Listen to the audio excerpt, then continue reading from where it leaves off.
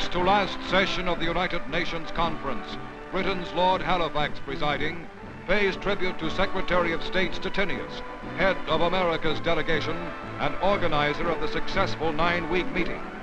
Mr. Stettinius, who has now been named United States representative to the new international organization, is presented with a scroll in recognition of his efforts.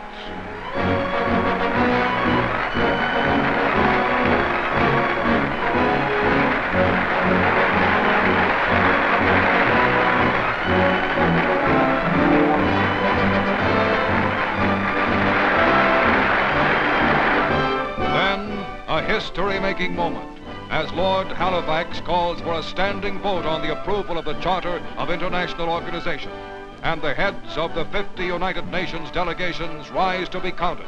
The vote is unanimous.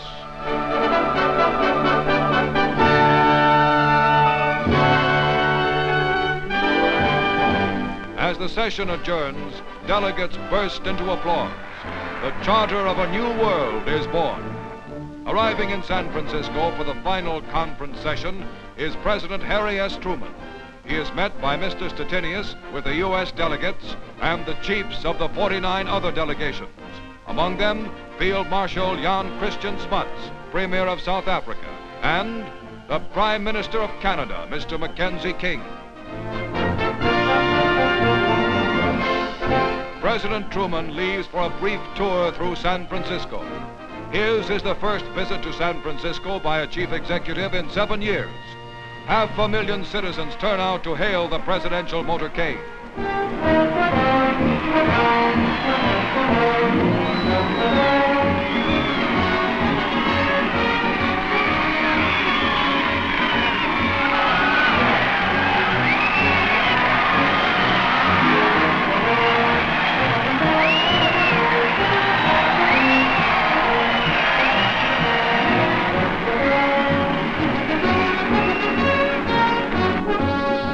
As Mr. Truman arrives, 63 days of concerted international effort are climaxed by the signing of the United Nations Charter. First to sign is China, the first nation that suffered Axis aggression. Dr. Wellington Koo signs with a traditional Chinese brush. The delegation of the Soviet Union, Ambassador Andrei Gromyko, signs for Russia.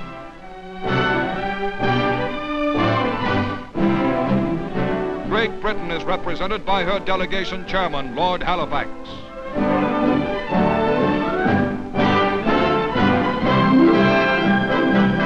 The Republic of France, acting delegation chairman, Joseph-Paul Boncourt.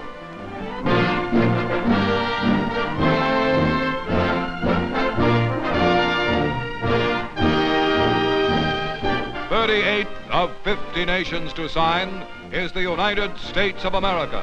Secretary of State Stettinius." Ladies and gentlemen, we are all aware that this is an extremely historic occasion. The Charter for World Peace has been completed. But this is not the end, it is only the beginning. The great task lies before us. And it is our solemn and our sacred duty to see to it that the United Nations comes into being and fulfills its promise. With faith in our cause and goodwill in our hearts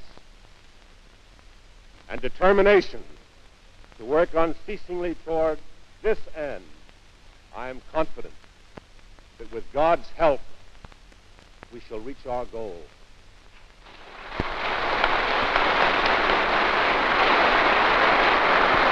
Senator Connally is next to sign for the United States. Senator Arthur Vandenberg.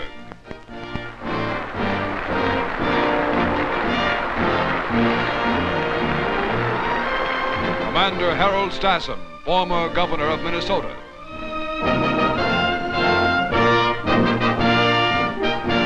A vital and a difficult job, well done.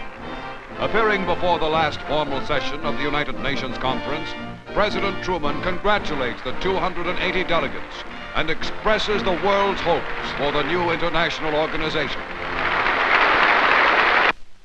Charter of the United Nations, which you are now signing, is a solid structure upon which we can build for a better world. History will honor you for it. Between the victory in Europe and the final victory in Japan, in this most destructive of all wars, you have won a victory against war itself. If we had had this charter a few years ago, and above all the will to use it, millions now dead would be alive. If we should falter in the future in our will to use it, millions now living will surely die. Now, there's a time for making plans, and there's a time for action. The time for action is here now.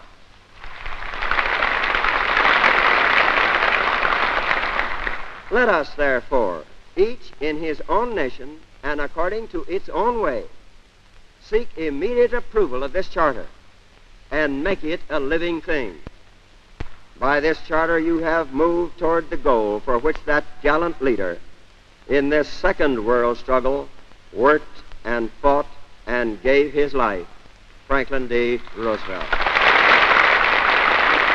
This new structure of peace is rising upon strong foundations. Let us not fail to grasp this supreme chance to establish a worldwide rule of reason, to create an enduring peace under the guidance of God. On a note of enthusiasm unequaled among nations in all history, the San Francisco Conference is adjourned. In the United States Congress and among free people everywhere, the efforts of the chief architect of the United Nations are remembered. Remembered, too, are the words he spoke shortly before he died on World Organization, expressing his confidence that Congress and the American people will accept the results of this conference as the beginnings of a permanent structure of peace, upon which we can begin to build under God that better world in which our children and grandchildren, yours and mine, the children and grandchildren of the whole world, must live and can live.